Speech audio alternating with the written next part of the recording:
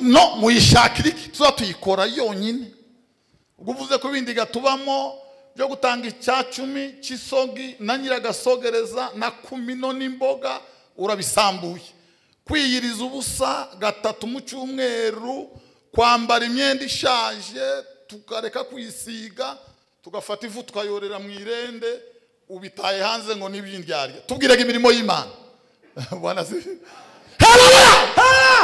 arababwira ngo umurimo w'Imana numwe ntabwo ari ibiri wonyine gusa arababwira ngo nuko w'Imana ko yakoze imirimo tubihuriyeho n'abayisilamu twarangiza indaya zigahita zisubira muri bijya twise imirimo y'Imana bakayivuga nabo iyo tuvuga ko twakize gripe nabo bahita batangaza ko bakize gripe kandi twavuga ko Imana yakoze bitangaza ejo bundi narahantu bangubye nuko Imana yiriyerekana twarangiza n'indaya bayikubiye ahantu nijoro ivuye aho yari iri nayirahava twarangiza tukayita imirimo y'Imana twa twenda kujishwa imirimo y'Imana ntigaragara kandi si Bwana sefiro Yesu yabwiye abayuda bamubaza ati tubwire imirimo y'Imana ni iyi Imana murayishaka niyo dushaka niki mushaka n'imirimo y'Imana mayobera Yesu namayobera Yesu ndibaza bamwiga kuri theology Yesu ndibaza bamwiga mu giterane Yesu ndibaza bamwiga Yesu ndibaza bamwiga ndibaza banamutekereza ndibaza banamuvumbura haleluya ndabivuga Bwana sifiwe ngo kuko ntawamenye umwana arababwira ngo abone babwiye kesh ngo nubu ndababwira ndira simfite blague naba efeso amaboko yari mugongo amazi imyaka ibiri atarijwe yarari mu nyanja ya Mediterane n'ibirenge birimo imbeba zikizungu zaramuriye amagufwa n'imitsi byarashize imbeba zarageze ku myonko skeleton iriya aravuga ngo haleluya haleluya baba mtakatifu we arababwira ngo ndababwira ndira ngo bameze batyo biratana biteye isoni nibiye biteye isoni n'imirimo twatwo tuvuga Imana yakoze n'imirimo Imana yakoze umuroza akubwira Imana yakoze yaraye mu mva z'abafu Irembo ryera TV Irembo ryera TV Sefiwe reka dutangire dusenga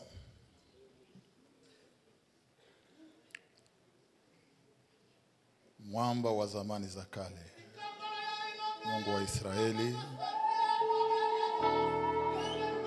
asante Mungu asante Jehova ututakase kwa damu ya Yesu utuoshe makosa na dhambi ndani huu watu ni hawa tunaomba uvuvio wa Roho Mtakatifu mvua ya masika na mvua ya vugu iweze kunyeshea mioyo. Mungu na muda huu uweze kujitukuza kama inavyostahili.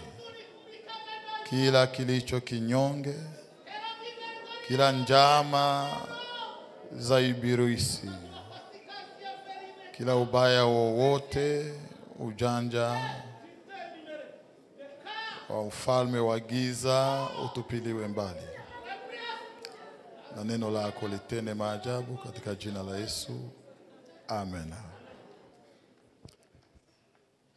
Bwana sifiwe. Shima Imana iduha yakanya ngo tube turaha. Imana ihabwe icyubahiro.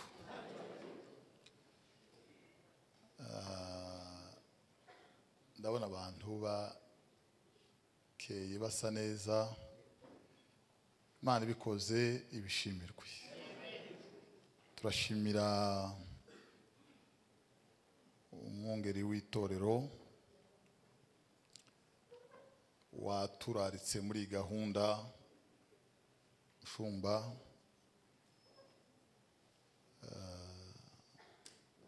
cyo mwakoze tugihaye agaciro bivuye ku mutima kandi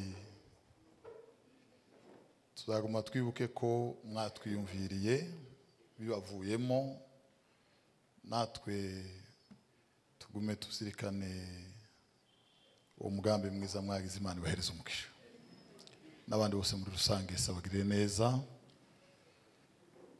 Imana ihabwe icubahiro tubanze dutange pole kubagize ibibazo abantu barababaye abantu bararize minsi tumaze dutandukanye sinzi inshuro narise ariko ni nishi cyane namwe bamwe wenda cyangwa benshi byarashitse kandi amarira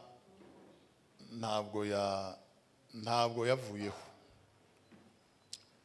kagatambaro ndikajya gahanagura amarira ndikabishoboye nuwazinga imatora ntiyahanagura amarira aba ni bitenge byose biraho bizinga ngo hanagure ndibiza bihanagura amarira Bibiliya iravuga ngo Imana nizahanagura amarira naho ubundi uko arahari ntaho yagiye uko arahayose uko yakabaye tuzoyapfana tuyazukane ahanagurwe tugeze ibwami ku Mana Bwana sifiwe hagati aho rero abahuye n'ibihe bisa nk'ibyo bakomera umutima cyane komere rwose kabisa abantu bareke kwikanga cyangwa wenda ngo bihungabanye kwizera kwabo dukomerere mu mwami ni kwisiteye ni kwikiranuye niko yubatse ibihe biha ibindi ariko hejuru ya byose hari Imana umunyamugambi mukuru ishimwe cyane shimira Imana yatuyoboye mu mayira twagize urugendo rwiza si kure cyane kandi si hafi hararesha no kuvana ni Goma ndashimira Imana rero yaturinze mu rugendo ihabwe icubahiro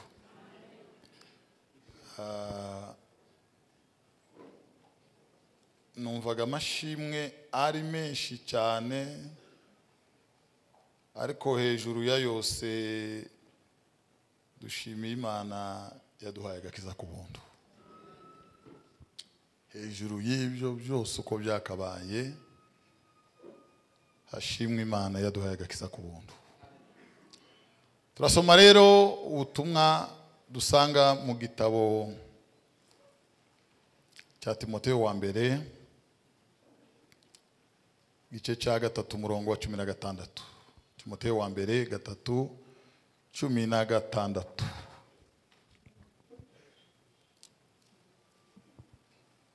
Timoteyo wa mbere 3:16 umuvugabutumwa warangije Imana imuhereza umugisha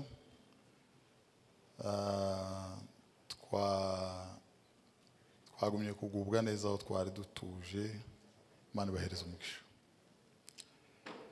sugushidikanya ubwiri bw'ubumana burakomeye cyane Imana kwerekanwa ifite umubiri ikagaragara ko ari umukiranutsi mu mwuka ikabonwa n'abamarayika ikamamazwa mu banyamahanga ikizerwa mu isi ikazamurwa igahabwa ubwiza amen nicyo gice twahawe kivuye ku Mana ngo tuganireho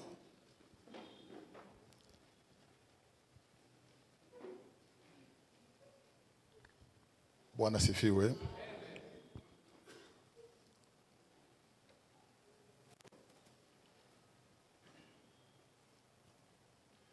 ubugingo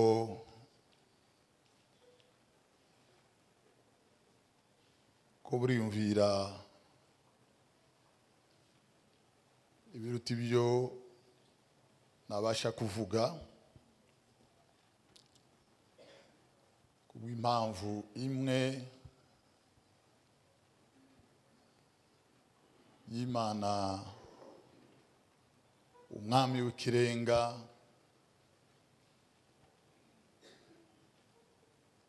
wamanutse agapfa rubi kugira ngo abone uko twisubiza neza, abone uko atugarura adukoranije adukuye iyo twabaga. Twari twaragiye inzira yitwa igenda ntigaruke, aba bakora mu mihanda bakunze kuyita ngo ni nazambyibuka nkanga kubivuga kubera ko ndazi igifaransa ndacanga. Bwana sifiwe. Twari twara haye inzira isa nk'iyo tugenda tutazi iyo tuzogarukira, byiringiro byo kuzabona agakiza ntabyo twaraho gusa. Ariko washimwe Imana umutunzi w'imbabazi ntiyadusanze iwacu ngo aduhindurane n'abo tuyadutaramana kuba bazima, yaduhinduranye bazima na Kristo. Imana ishimwe cyane. Bwana sifiwe.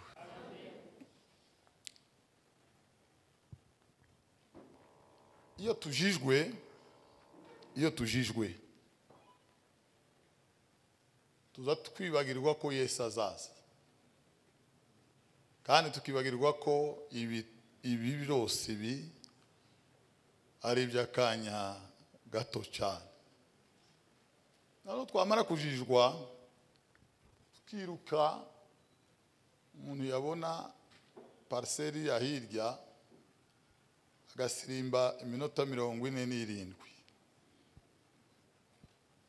kaho hari ikintu gihambaye cyabaye. Bwana sifiwe. Nagira mbabwirire ijambo ritoya dukomeza cyangwa rinini.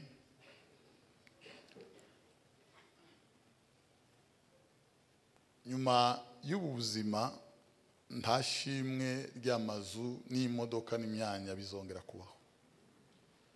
Nyuma y'ubuzima tutazi uko buresha, nta shimwe ry'amakoti 1000 n'ibitenge 700, nta n'ishimwe rya visa n'iry'abahungu n'abakobwa ntabe.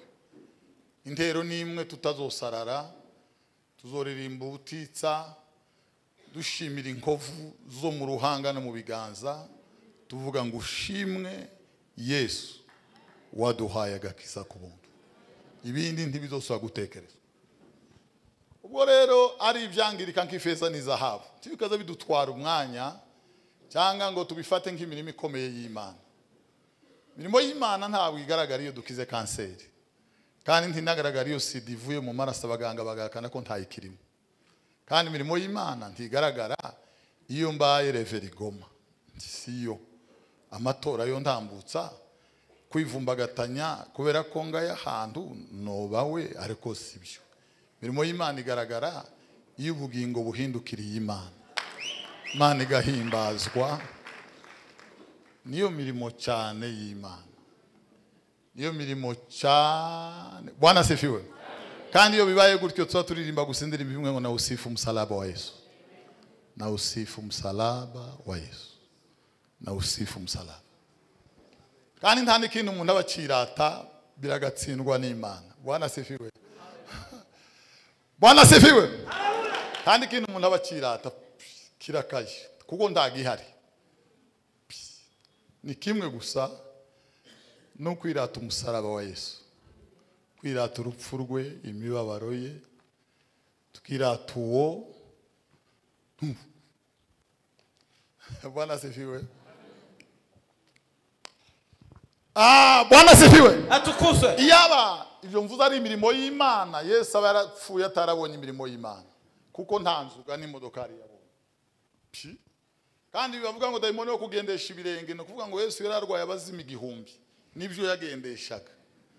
Kandi no kwambara nabi niwe wa mbere, yagiraga ikanzu rimwe ngo agere ku musaraba bararimwambura, asigara gutyo zero. Imirimo y'Imana rero si ikoti ngo wajanishije tibihuye. Imirimo y'Imana n'ubugingo buboneye n'umutima utari mwijwi gucira urubanza. Haleluya! Bwana se atukuzwe.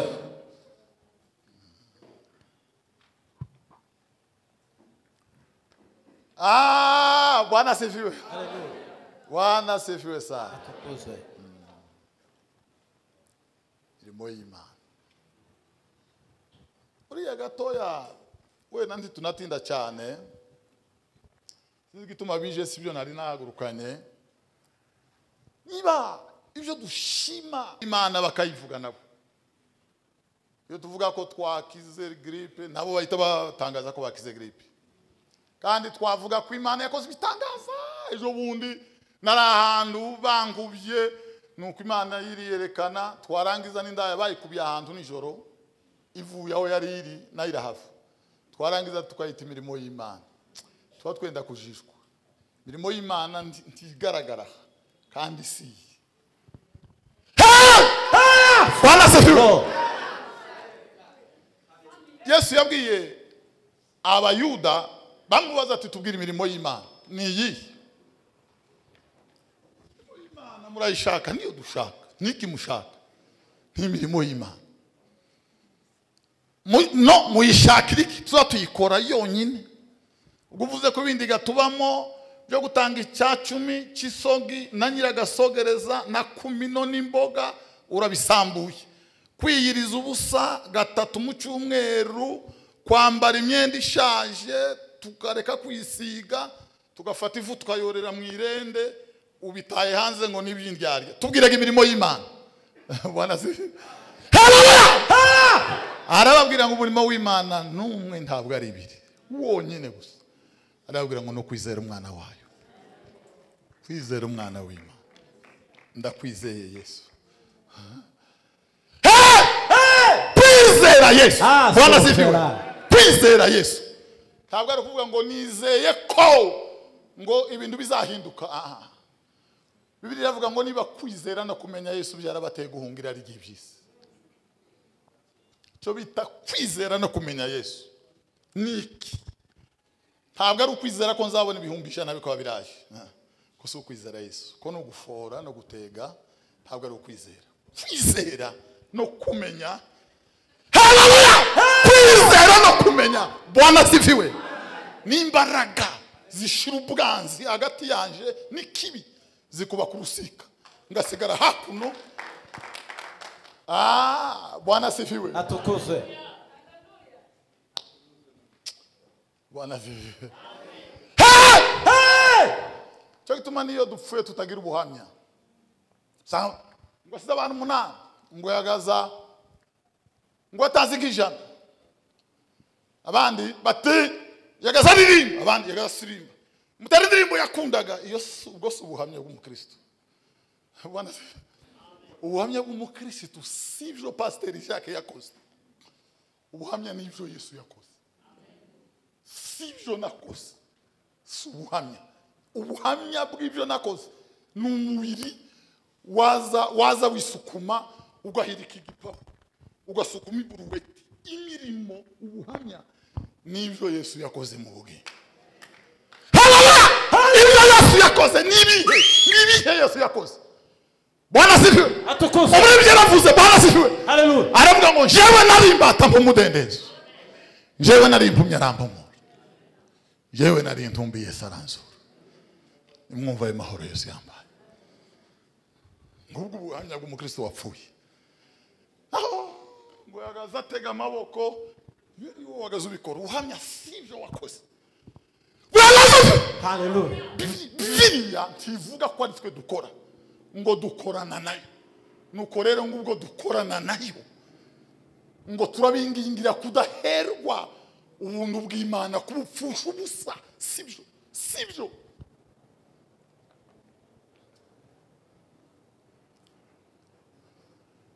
cyo gituma abandi bivumbi bajaho Yesu ari baramwa umwigisha waje hano rya Yesu arababwira ngo ntabwo ari bitangaza n'ijambo ribazanye ngo ni ya mitsima naraye mbahaye nibagenza niyo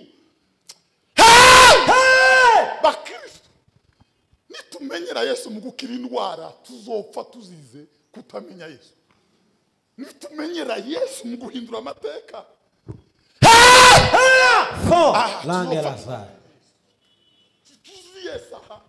tuzi Yesu mu mirimo yo muri Gararake tuzi Yesu mu mirimo yo mu mutima tuzi Yesu haleluya tuzi Yesu muri bisi giye gutemba tuzi Yesu abambwe tuzi Yesu avirirana ku musaraba gusa naho honyine gusa tuzi Yesu abambwe tuzi Yesu bambwe uvirirana ibindi byose ntumbaza haleluya nubwo Yesu yokora nubwo atobikora Yesu wapfuye akazuka na yamini damu yako na msalaba wako haleluya na yamini Bwana sifiwe atukuze mugabo mwereretswe arambwira ngo yeretswe ngo abona ku muntu muremure ahaguruka ngo aramubwira ngo ese azi indirimbo isumba izindi kwisi ngo aramubwira ngo ntayazi ngo izindi zose ziva mu isi ngo zikazamuka ngo niyo yonyine ngo yihariye kuva hejuru ngo imanuka ikagera mu isi ngo arabaza ngo ese iyo ndirimbo ni iyi ngo aramubwira ngo nta yindi yandi ivuga ngo arakezesha amaraso Yesu arakezesha amaraso ngo genda umwikubita imbere uvuge ko haleluya haleluya ya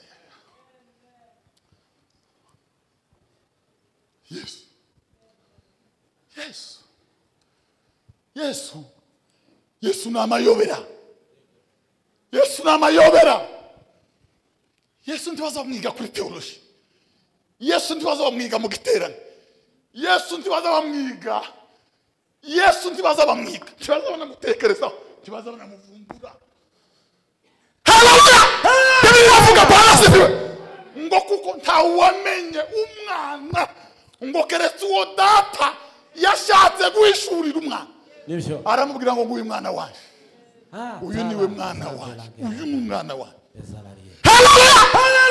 Bwana sifiwe ngo ntawamenye se ntawamenye Imana kibibaho tujya twumva twomenya Imana gute keretse umwana duhishuriye se nibwo twomenya Yesu nibyo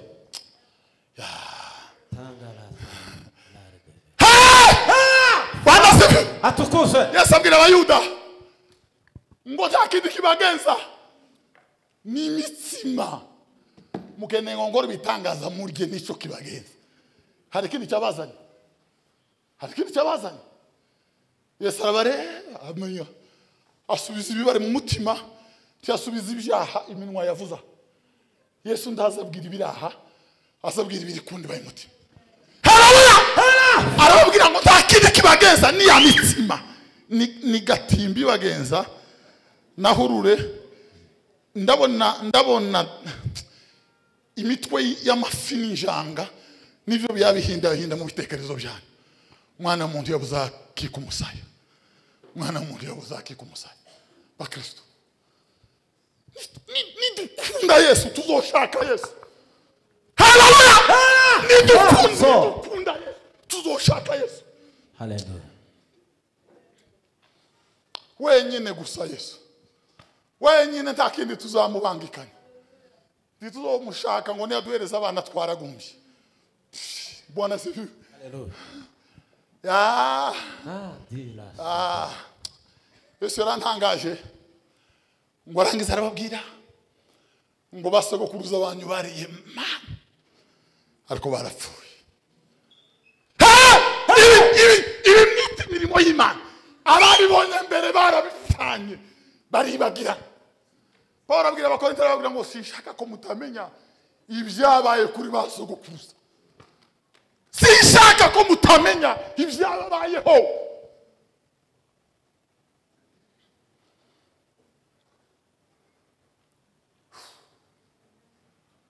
Nikuti bashaka Yesu ngo baza bashaka Yesu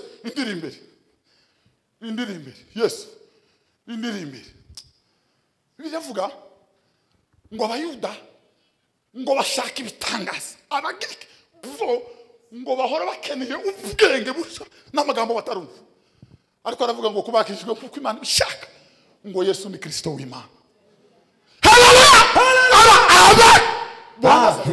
Ntidukeneye ibitangaza, ntidukeneye ubwenge, dukeneye ijambo wavuye mu ijuru. Biravuga ngo ijambo yabayeho umuntu birakunda phénomène au-delà ya connaissance humaine. Sinzi uko bigeze. Bwana sifiwe. Haleluya. Tuweze sichuwayo. Haleluya. Jambo ngo yabayeho umuntu ngo tubone ubwiza bwe busa n'ubw'umwana w'ikinege wase ngo yari yuzuye ubuntu n'ukuri kandi ngo byari bimuzuye n'ibyo yagize bite n'ibyo yaduhaye ngo bwari ubuntu bugeretse ubuntu ni neema juu ya neema. Haleluya. Nibyo twahawe, nibyo Yesu yaduhaye. Ya Paulo yabwiye Abagalatiya. Bwana sifiwe. Paulo yabwiye Abaefeso arababwira ngo abone ababwiye kenshi ngo n'ubu ndababwira ndira simfite blague n'Abaefeso amaboko yari mugongo amazi imyaka 2 atarijwe yarari mu nyanja ya Mediterane n'ibirenge birimo imbeba zikizungu zaramuriye amagufwa n'imitsi byarashize imbeba zarageze ku myonko skelete iriya aravuga ngo haleluya haleluya Baba mtakatifu wewe arabwira ngo ndababwira ndira ngo abameze bato biratana biteye isoni nibiye biteye isoni n'ibirimo twatwo tuvuga Imana yakoze Imana yakoze umuroza akubwira ko Imana yakoze yaraye mu mva z'abapfuye nihe mirimo y'Imana izihera mirimo y'Imana rayi arababwira ngo ariko Yesu ni mwiza we ariko Yesu we ayo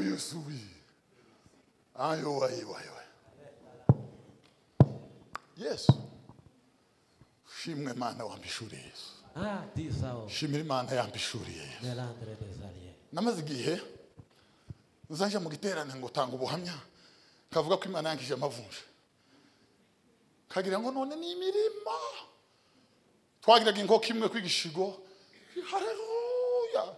Tabana bapfakazi bakamabarira hano nanje nkarira ko ngo ni imirimo ya Yesu ngo bucempishurirwa Yesu ndatangara cyane sanga imirimo ya Yesu so gukira amavunja sino kuva ku nkoko imwe mukagera kuri 7 imirimo ya Yesu. Bwana sifiwe. Nukuvuga aho Yesu yahereye ahindura ubugingo karirimba ngo ubugingo bwahindutse ukundi ubwo Yesu yinjiraga. Haleluya. Bwana sifiwe. Paulo abwira Abafilipi arabwira ngo ndababwira ndira ngo mwiratane biteye isoni Imana yanyu ninda icyongeyeho murabanzi b'umusaraba wa Kristo mwaparuwase mwe murabanzi b'umusaraba wa Kristo. Iyo muba bakunze umusaraba muba mwirata imirimo y'umusaraba ibi byangirika kifeza n'izahabu mukaba mwarabirenze. Erafo la ilagarise ya Karia Severia. Ariko Yesu ubuzima bwanje bwahindutse ukundi Yesu yangereyemo amahoro yuzuye umutima wanje Yesu yangereyemo Yesu yangereyemo. Haleluya. Babwira buryo cyadukora bazatera korasi hano narababariwe twamaturira avec concordance et une mission de voix l'art de combiner les sons d'une manière narababariwe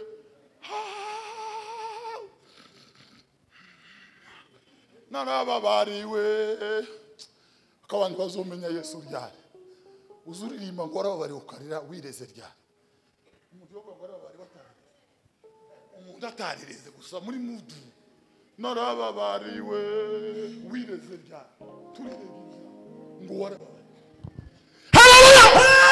Bwana sifiwe atukufe Bwana sifiwe ayinuriwe Yesu yarari mu mbaraga isi tarabona atigeze agira kibaho umunsi ava ku nyanja amaze kugaburira abigishwa ifi umutsima wokeje ngo abahana n'umutsi n'ifi zokeje ngo arangije ngo ahindukira n'abigishwa ngo yarari mu mbaraga zitangaje ngo atangira kwinurira wakimutazama ngo arababwira ngo kandi ubutumwa bwiza bwo kwihana ibyaha ngo buzobwirwa amahanga yose. Haleluya! Aravuga ngo nimwe bagabo takindi tubereye abagabo ndakiyimana takindi tubereye abagabo nukubwira abantu ko bihana bakaba babirwa takindi tubereye abagabo niba ubutumwa mbwiriza butabwira abantu kwihana ibyaha Imana izompanagure mu bavuga butumwa isibangatanye wamana we uzonoromye sigase gukandagire mu bavuga butumwa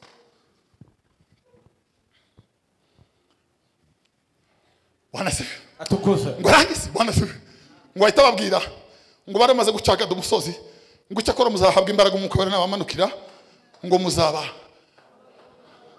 bo kugira gute bo kumpa haleluya haleluya sirava Yesu ngo arangize ngo kayinurira wakimutazama ngo atangira kuzamuka umurebe ngo ageze gaha abigishwa bari rimwe ngo baravuga ngo mwigisha mbona watu wache yatima umetuachiana usigie neza nini nikijyawe tumaze imyaka tudacuruza tuzohera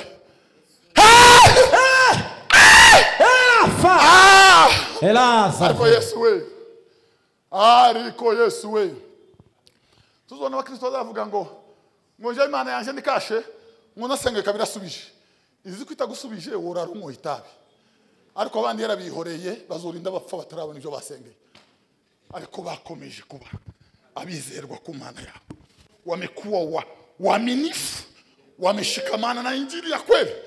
Haleluya! foradi Yes ngo arangize Yesu ariko Yesu nigitangaza abantu b'Imana ngo arangize Yesu ngo arazamuka igitabo kivuga ngo wingu likampokea igicukira mu bakingiriza ngo kiramwakira igicunu kuvuga ngo Mikayeli na Gaburiyeli umwe yazanye abamarayika uduhumbagiza undazana uduhumbagiza n'inzovu n'amamiliyoni n'amamiliyari bagira koridoro Gaburiyeli aha Mikayeli ko ari we chef d'état major w'ijuru ahita shituriza ingabo zose uko zakabaye. Haleluya! Bwana sifiwe. Muri Zaburi ya 23 baravuga ngo mwamarembo yitekamwe ngo nimweguke mwamarembo yitekamwe ngo nimweguke ngo umwami w'icubahiro avyukuke umwami w'icubahiro ninde ngo witeka nyiringabo. Haleluya! Wagitara we nawe wasiwe ni muwise ni mutagaranye umwami azuka nibaraga n'icubahiro. Ariko Yesu Bwana sifiwe. Haleluya. Barangiza Yesu ngo arazamuka Mikayeli abankushitura igikunzi bose bamagira utyo. Ndiyo Bwana tunakurudishia heshima na utukufu. Biblia yavuze ngo ikamamazwa mu isi ngo ikizerwa n'abamarayika ngo ikazamuka ngo igahabwa ubwiza.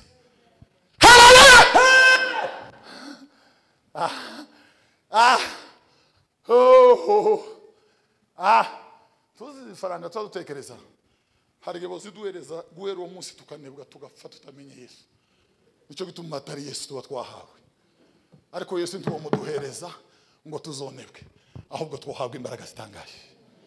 ahubwo tuhabwa imbaraga. Haleluya haleluya. Biblia yavuze Bwana asifiwe atukuzwe ngo sugushidikanya ubwira bw'Imana burakomeye cyane. Imana kwerekanwa ifite umubiri, ifite umubiri. Ubwiru sinzi uko bwitwa mu Giswahili, mbuzi mu zindi mvugo zibiri, ariko mu rindi mvugo yo muri Graraka hafi ubwiru ni ukuvuga ngo ni ibifwa, c'est-à-dire ibifwa by'Imana birakomeye cyane. Imana kwerekanwa duheze sicywayo. Haleluya haleluya. Hashimwe Yesu mwana w'Imana, hahimbazwe Yesu wapfuye akazuka. haleluya Hashimwe Yesu wadutsindira urupfu na kuzimu. haleluya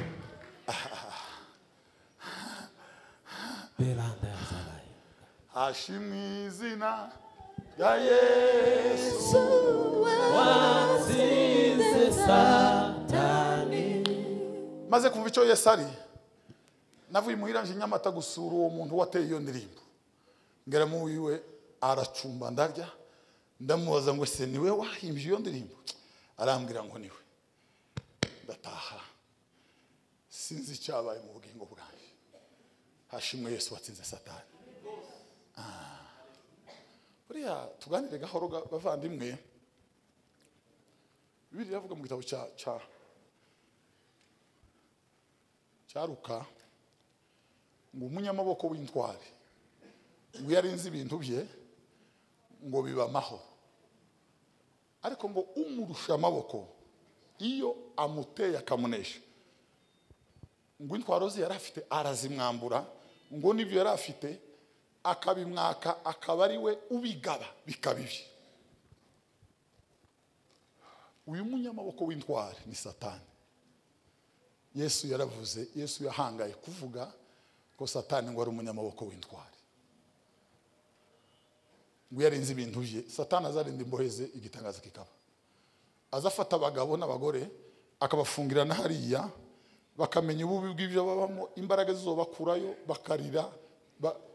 Umugabo umwe yagiye gusambana, ngo aveyo araza ararira ikimyira kiraza, araboroga arigaragura mu mbabarire, ngo ashira amasaha 2 apana 3 2 gutya, imwe iminota 120 yongera gusambana. Nukuvuga nje ndamwumva cyane. Muziki tuba mwumva umunyamaboko w'intwari yarinze imboheze arazirinda zikaba amahoro. Umugabo aramubwiye ngo irega ibyo wagiyemo, aravuga ngo nukuri ibyo muvuga nagiyeyo, ariko ngo imbaraga zo kwikurayo zarashize ntazikibaye. Afata abapasiteri n'aba agafungira nariya mu cyumba cyitwa nuko bagatura bakaza batangira meziyo imbohe zifungiranye. Afata abagabo ba intellectuel abadoktere akabafungira mu kabare, nabo bakaza bababwira ngo natwe nzi tubizi ngo muze mudusengera byananiranye. Kuva mu kabare si ugusohoka iyo bakinguye, kuva mu kabare ni ikindi kirengeye. Satani sumusevire simbwa azafunga imbohe. Bwana hashimwe Yesu umunyamaboko arengeye cyane watsinze satani. Bibiliya yavuga mu gitabo cya Yesaya, aravuga ngo umwuka w'Uwiteka ari kuri njye, ngo yansize amavuta ngo mbwirize abagwaneza, ngo mbwire imbohe. Haleluya haleluya. Yes Bwana atukuzwe. Yesu yagiye kwamisha imyango yose aho twari dukingiranye hose. Yesu arakwamisha adukurayo ngo tugere mu paruwase duhita turirimba ngo tware imbohe za Satani, tware mu mibabaro yatubohesheje ingoyi.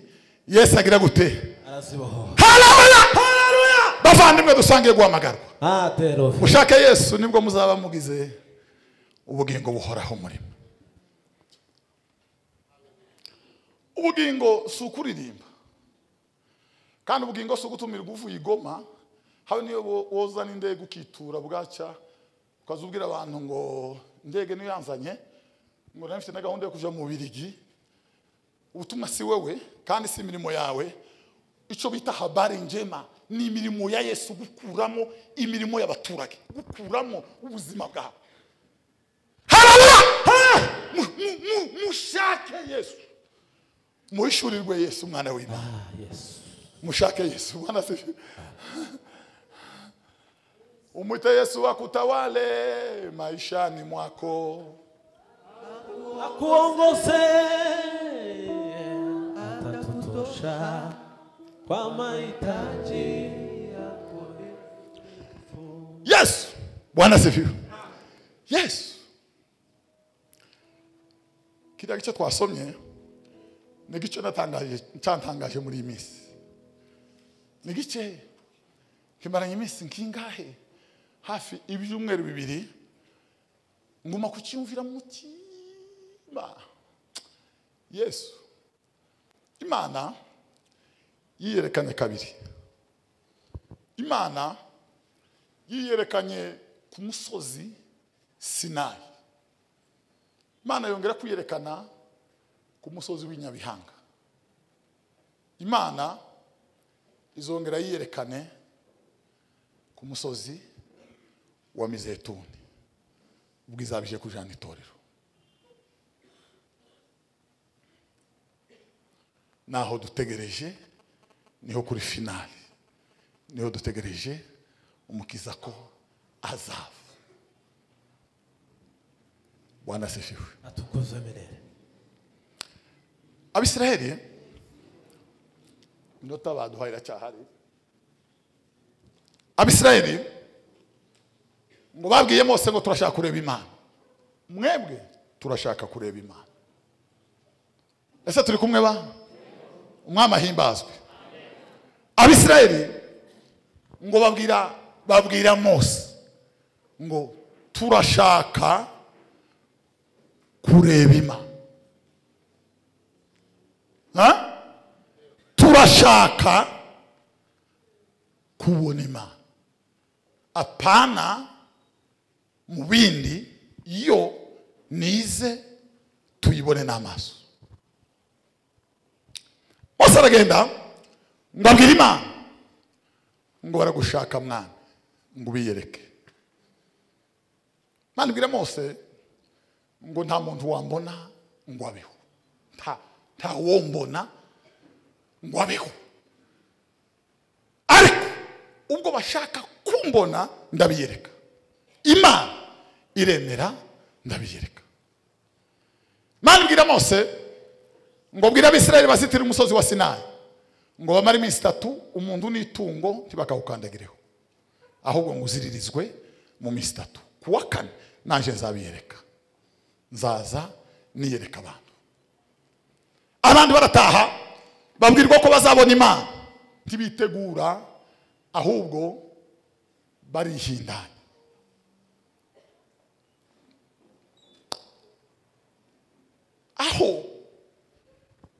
Aho guhinduka mu mitima bakavyaho kwitunganya aha hagaragara. Aha Paulo yavuze ngo kandi kurimba kwanyu tikukabe uko kuboha imisatsi no kwambara imyenda y'agaciro, ahubwo ngo kurimba kwanyu kube uko mu mutima mwirimbishisha ingeso nziza, mwera imbuto zikwiriye abihari. Haleluya! Bwana asifiwe. Abisirayeli barimba inyuma. Bwana asifiwe. Yesu yaravuze ngo ahirwa imitima iboneye kuko ngo bazabona Imana. Heri wenye moyo safi maana watamona Bwana.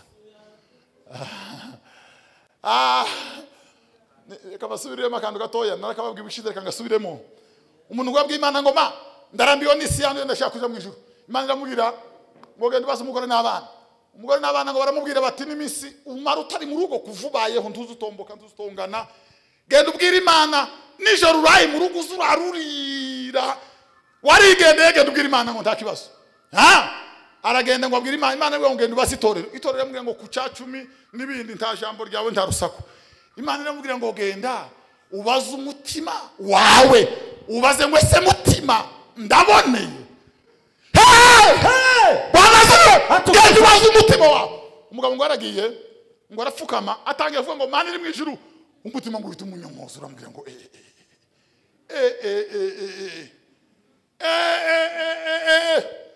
Bibiri iravuga ngo niba nta kimitima yacu iducira urubanza uratinya. Haleluya! Babwire bavandimwe buriya urubanza ntabwo ari twe turuca. niba uzawiyama abantu uzakira abandi manza ubanze uhere ku mutima wawe wiyame impamvu wakugoye niwo wa mbere uzugukira Imana niwe uraruta abantu bose uzawikorera aba kugira ngo wiyeze ariko umutima wawe niwo wa mbere wakugoye niwo ubanza niwo wa kabiri niwo wa gatatu niwo wa kane. Dawidi yaravuze Bwana sifiwe aravuga ngo Mana nyiribihe ngo uzotata umutima wanje urebe umutima wanje Mana urebe Mana mu bwigobeko mu bweru mu mfuruka yawo kundi bayaho usambagure Mana urebe ko harakandi katari wowe Mana. Haleluya! Imana yabwiye Dawidi Bwana sifiwe Dawidi ngo arisinziriza Imana iraza ngo ifata umutima wa Dawidi ujana muri laboratoire yitwa kwezwa no kubonera no gukiranuka kw'Imana ngo irapimira hebura ibwira Dawidi ngo byuka Dawidi ngo arabyuka Imana iramubwira ngo kuko wanguza karamata ngo nicyo nzagukiriza. Haleluya! Haleluya! Kuko Dawidi we ntabwo ari amagambo Dawidi no erega gukunda Imana si amagambo ntabwo ari chorus nakupenda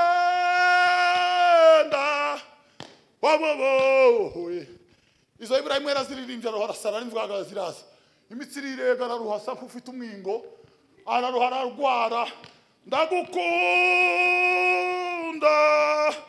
arazirire araruha arabyara Isaka afite imyaka 12.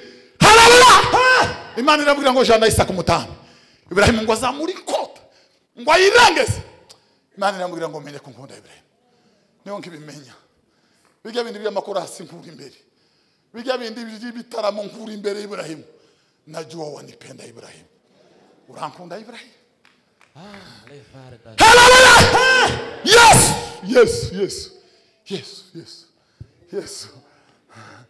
Niba gukunda Yesu kutaza kutubuza kubesha niba gukunda Yesu kutaza kutubuza gutunga pornography no kuzireba dukunda Yesu byari dukunda Yesu byari twahindutse ryari titurakamenya icyo bazabita Yesu tuzi Yesu wo gutereza Yesu twasigiye kuburara Yesu abana gukunda Yesu ni ikindi kizagihindukira imigogo ikagwa nibikunduke byamara gupfa ubugingo bugatangira kuremwa bundi busha. Haleluya! Biblia yavuga Bwana sifiwe salafe Biblia yavuga ngo niwe Imana yashiriyeho kuba impongano y'uwizera amaraso ye ngo bitere kwirengagiza ibyaha byose ngo byakozwe mbere yaho ariko Yesu ni mwiza. Bwana sifiwe yes yes yes. Nihagira umuntu ushimwa umunyacubahiro naho yakirusha abandi Yesu aramuhebuje iyo zina darikunda niyo uzumva vuga utumwa tuvuga aho nageze ngo sengera umuntu ngo arakira ngo umunsi ngo nagiye kubwiriza ngo nasanze abantu umwe rambwiye ngo ni gute ngo no bateguza ndi munakiri ngo handi hose nzangenda ngo bakamakuraho no waruhari. Bwana sifiwe ya iyo zina ndarikunda umucunguzi wanjye iyo zina ihebuje niryo. Haleluya! Bwana sifiwe Petero na Yohana Bwana sifiwe reka mabwire iyo umuntu akiri umwibone na kamere azavuga ibyo yakoze ariko umuntu iyo yahinduwe na Yesu azavuga gusa ibya Yesu. Ese niko bimeze none kintu cyantangaje Petero na Yohana ngo basanga ikirema imbere rusengero rwitwa rwiza ngo cyahoraga kigira gute ngo gisabiriza bageze Petero akibwira ngo uturebe neza ifeza n'izahabu tabyo dufite ngo kirabareba ngo arakibwira ngo mwizina rya Yesu haguruka ngo arabambaduka ngo yinjirana n'abahimbaza umwana abaraho n'abasigaye ngo baraterana agahembe karagomangira ibihumbi n'ibihumbi ngo baravuga ngo Petero na Yohana nibo bambere imbaraga noneho bafite ko barahuha biga tuvuga ngo twari ku musozi ngo tumanutse ngo twaza duhuha mwebwe iyo ni daimoni zibatera kuvuga ibyo muri abanyadayimoni. Ese niko duheze icyubahiro. Bwana se ya Bibiliya ivuga ngo dushobozwa byose. Dushobozwa byose na Kristo. Haleluya. Bati Petero na Yohana noneho nibo bambere ko barahuha. Simbaraga bafite igitangaza cyabaye. Petero yababwira ngo bagabo bene data. Ntabwo ari twe. Nukuri kw'Imana. Nanga ko bavuga ngo ya niba hari ikintu nanga mwivuga butumwe yo nagiye. Nanga nkabingahe no kuvuga ngo yabwirije. Ndacanga mu mutwe no kunezeza abo abo nabwirije. Ndabyanga kurupfu. Nanga kunezeza abantu. Nashango dataguma habwa icyubahiro. Nashango datagume yogeswe. Haleluya! Biravuga Bwana sifi. Ngo mwashobora mute kunezeza Imana ngo mugihe mumaranira gushimwa n'abantu. Petero ababwira ngo ndimuturebe ntacyo twakoze. Muyandi magambo gasopo timudukeke. Muyandi magambo sitwe ni wa wundi mwaraye mwishe. Niweze sicyubahiro. Bwana sifi. Arababwira ngo ni wa wundi mwaraye mwishe. Ngo kuko ngo bitashobotse ko afatwa n'imbaraga z'urupfu. Ngo Imana yamuzuriye ku mwami na Kristo. Ngo yicaye iburyo bw'ikomeye. Ngo mu izina ry'uwo nimo imbaraga zikiza iki kiremwa. N'uyu naho twe timuturebe. Bantu mwicaye timukaza mutureba namba sitwe biragatsindwa nta manota.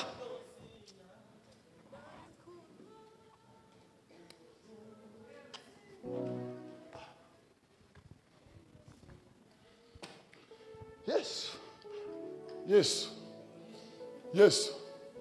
Sitwe. Sife. Haleluya. Biravuga Bwana sifi. Biravuga ngo Paulo na Sila muri gajoro ngo bamaze kuririmba izindi zirabumva. Mu ndirimbo baririmbye ngo muri Okovu ira 190 cyangwa 69. Ngo yararirimbye aravuga ngo naona maisha ni yenye maana. Ngo nikutumikia Mwokozi. Kuishi ni Kristo na kufa ni faida kwa kila Mkristo. Ngo yagejeje inzugi zirakaka. Iminyururu iradohoka ngo barabatuka. Umurinzi ngo ara ngo asingura inkota. Ntorambwe ngo tugira icyo witwara turi hano. Ngo arabegera aravuga ngo bagabo bene data ngire gute. Twebwe twomubwira nguze muri sepake. Nguze muri kona haba bayumbe ngo bimiriro ngo bazamaberekwa. Umuntu umwe yaje kumbwira ngo reka baje gupimisha. Uko no kureba umuntu werekwa ngo bagiye gupimisha. Ngo bagiye gupimisha. Bagiye muri concertance muzobonisha no Yesu naza. Byimana mwabihinduye. Mwarabijambuye. Muzobonisha. Anakuja Bwana mwenye kanisa. Ari hafi nyiritorero.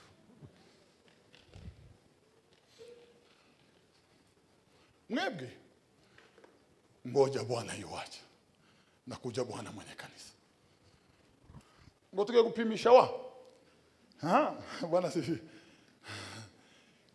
Paulo abwira uwo mugabo warufashe inkota ngo aramubwira ngo wizere umwami Yesu. Wowe n'urugo rwawe murababarirwa. Mwizere umwami. Nta kindi abantu bakwiye kubwirwa no kubwirwa Yesu gusa. Abarushe mu babwire Yesu, abababaye mu babwire Yesu. Abaremererewe mu babwire Yesu. Abari mu kaga mu babwire Yesu. Abakenye baburaye gatano mu babwire Yesu. Mubabwire ko Yesu akiza. Mubabwire ngo Yesu arakiza. Sigaye minota 10 mu baduhaye. Wanasifiwe. Abisirayeli ngo baravuze ngo barashaka kubona Imana. Twebwe turashaka kubona Imana. Biravuga turangize ngo bazamuka umusozi wa Sinai. Ngo bagiye kureba Imana. Ngo bageze mu mpinga z'umusozi. Bageze mu mpinga z'umusozi. Ngo Imana yari yahageze. Gira mwumve namwe mutangare. ngo hari umwijima wicura burindi umuntu ngo yawukoragaho, ngo hari imvura y'impangukano itarigeze igwa, imirabyo n'inkuba ngo ntibyari bizwi, byari birenze ubwenge bw'abantu, ngo abantu barataka baraboroga bararira. Imana ngo igereka y'ijwi ryayo, ngo iravuga ngo ryari ijwi ry'impanda ryihebesha uwageze, ngo byatumye Mose avuga ngo Mana mfite ubwoba ndapfuye, tusubire kuvuga Mana, ndakwinginze Mana ceceka biranze. Tuzi bitwamenyereye ukitsanga Imana irambwiye, uwo ari we wese ngo Imana irambwiye, ngo bazabona ishana bavuga ngo Imana yavuze itavuze. Nibyo. Bazabona ishano abavuga ngo Imana yavuze itavuze. Mose yumvise ijwi ryayo rimwe, usome mu Baheburayo 12, aravuga ngo Mana mfite ubwoba, rekeraho tusubire kuvuga ngo ndashengurwa, amagufwa arakomangana, biranze Mana, biranze tabara Mana.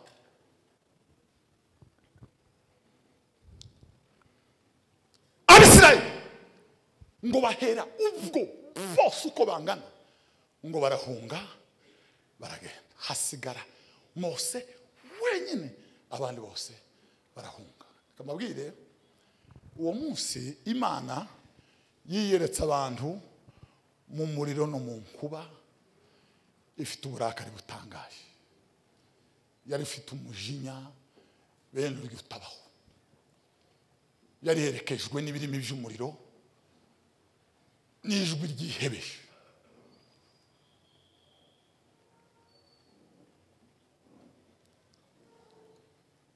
Yongera kandi kuyereka abantu, turangize ibiyereka iri Nyabihanga yoroheje cyane, inkuba zasigaye, imirabyo yasigaye, ijwi ryihebesha ryari ryasigaye. Ageze Nyabihanga, isi yose imuhanze amaso, yirehereje bose, aravuga ngo nimuze munsange, ngo ntiyari afite ishusho yo kwifuzwa.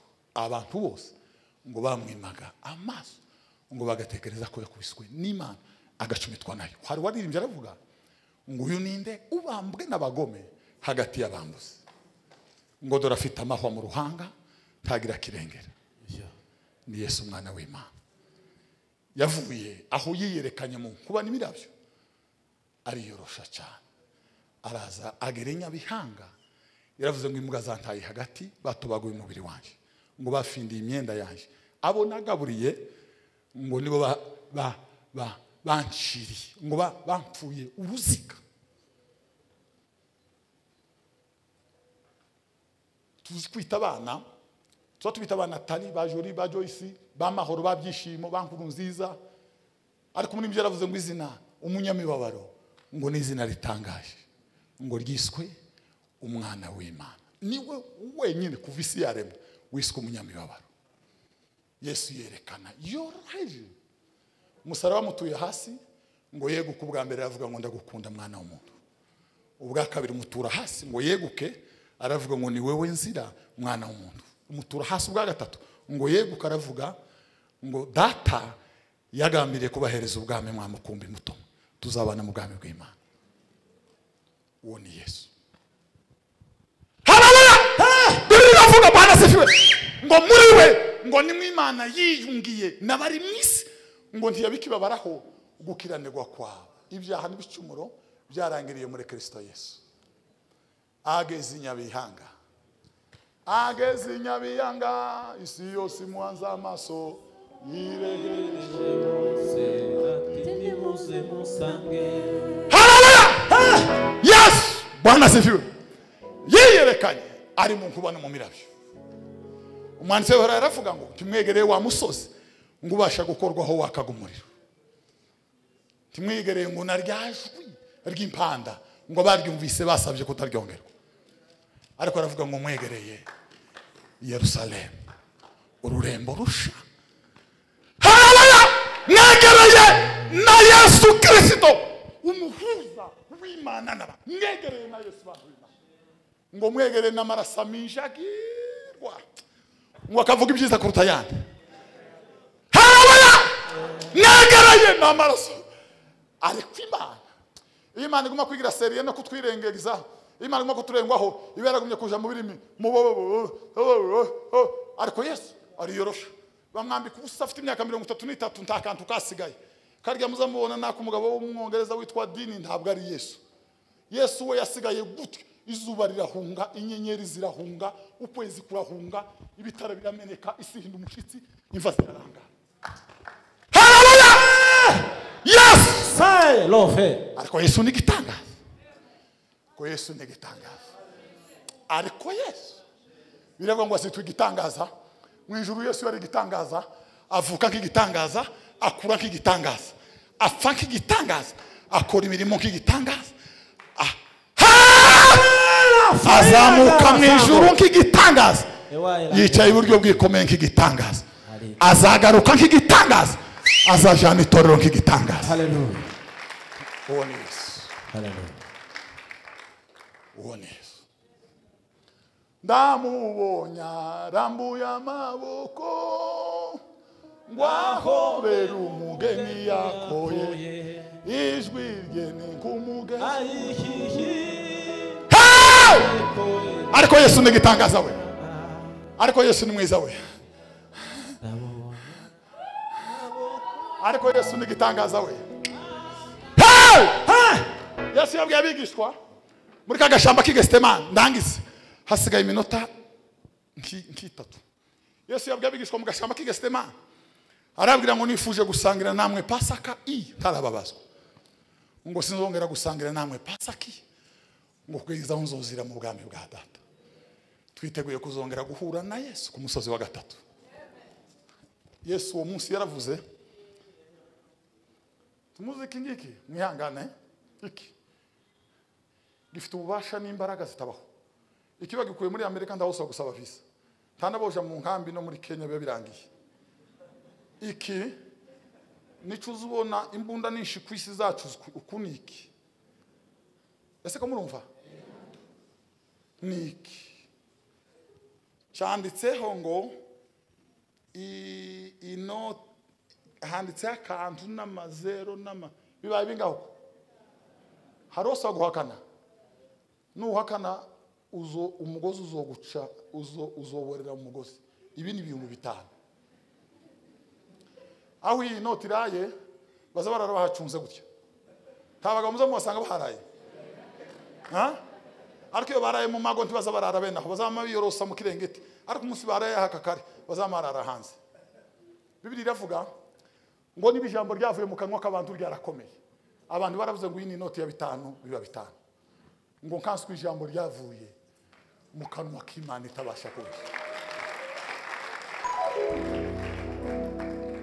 Yesu yabwiye abigishwa arabwira ngo uyu ni umubiri wanje ni umubiri wa Yesu arabwira ngo aya ni amaraso yanje ayo ni amaraso n'ibirya abantu byarakomeye ni gutiga Imana ritazarushaho gukomera uyu ni umubiri wanje aya ni amaraso yanje sinzongera kubisangira namwe aha nzobisangira namwe irindi rimwe aho nzozira mu bwami bwa Data twiteguye kuzobona Yesu twiteguye kuzomusanganira ku musozi wa gatatu mbere yari mu nkuba ubwa kabiri yarabambwe ubwa gatatu azaba hagaze mu bicu tuzamusanganira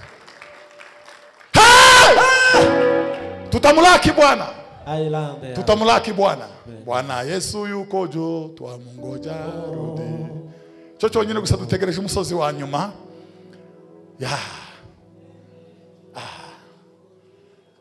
azana mbikundi mubiri usanuwo yazukanye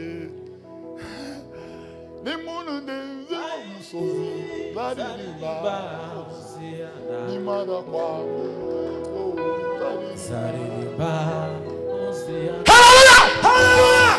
impamvu zizokubuza ntukazurebera mu baturanyi hano ngo naka ngo ndamwikoreye uzikorera abandi uzobura ijuru uza wiyikorera impamvu zakubujije ziba muri wowe Yesu yaravuze ngo cica umuntu kikiva hanze andi namazimwe no gupfa kwawe n'intumbuza wibariza ukuri kw'Imana ibi kwica biba muri wowe gusa nimbona ndenze wa musozi zaririmba itaguye umusozi wa gatatu tuzosanganiraho Yesu azobaje kujana umugeni wamwemeye. Haleluya! Tuzamura ibiganza dushimire Yesu. Haleluya, haleluya. Tuzamura ibiganza dushimire Yesu. Shima Yesu. Ushimwe Mana waduhaye gakiza kubo. Shima Yesu. Ushimwe Mana waduhaye gakiza kubo. Shima Yesu. Haleluya! Haleluya! Uzamakuru pase. Uwo munsi amadokima yose y'amaparisera zoba yasigaye hano. Ushaka zoza ya Jean. Nanje ndagafite sukwirata. Ushaka zoza Jean. Byose bizoba byasigaye ina. Iyi misaraba twa twirata y'upasteri bimwe binini n'ibindi bikemura byasigaye hano. Tuzozamuka umusozi tuvuga ngo ushimwe Mana waduhaye gakiza kubo. Haleluya. Ushimwe mwana. Bwana asifiwe. Eka kariza ngambo ya so alega. Abanduye mu mitima ntibazabona Yesu. Nimbona ndenze zaririmba Hosiana Imana kwambuka kwa rusi zaririmba Hosiana siturukumbuzi mu mutima ngo kuzumvise izina ryanje risha rihamagawe n'umukiza zaryumva kandi zaryitaba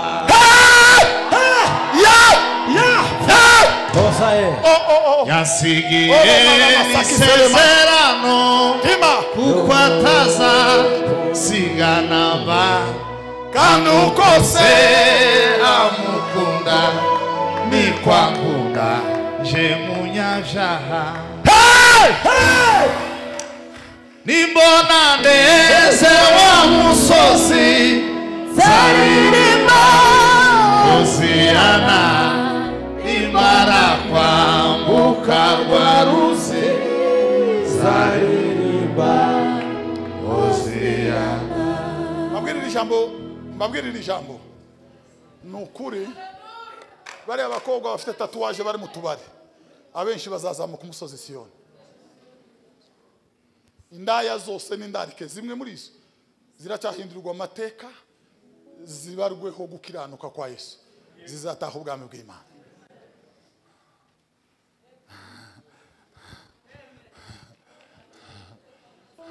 La tredeze. Umuntu arize guhaguruka mu rusengero avuga ngo anyuze ahantu ngo kwibarabara rimwe ngo asanga indaya ngo bariya ngo nabo gucirwa witeka. Ndamubwira ngo data afite y'umugeni. Imana ifite y'umugeni hari. Imana ifiteyo umugeni wa.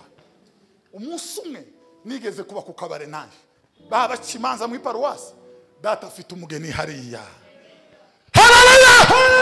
Haleluya! Imana ndenze wa musozi zaririmba Hosiana nimara kwambuka rwa ruzi zaririmba Hosiana. Nibande bumva ko hari cyumwuka bemeje bahaguruke dusenga Imana. Hari yasigiye haguruka dusenga yuko ataza siganamba amukose amukunze ni kwa kuna je munyabyaha. Haleluya! Hashimwe Yesu watsinze Satani. Haleluya. Hashimwe Yesu wadutsindira urupfu n'abadayimoni. Yesu niwe dufite. Kandi sawe umwungeri w'itorero azasenge.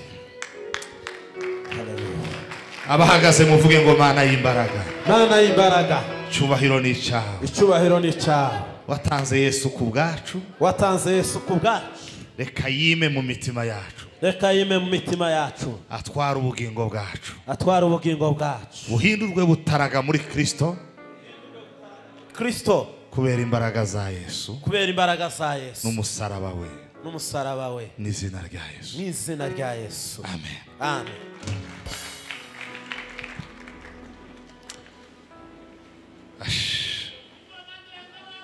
Mukomere Imana amashyi kubw'ijambo ye.